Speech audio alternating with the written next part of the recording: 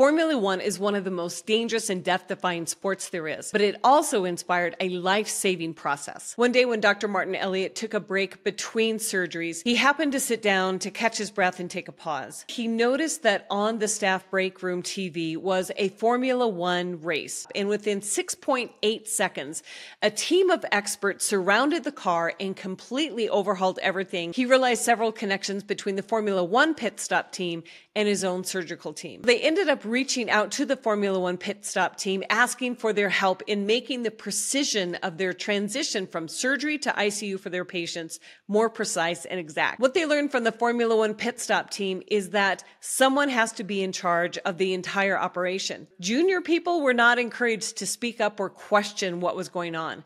However, in the Formula One team, that was a priority because people who are qualified yet new to an experience are not blinded by experience.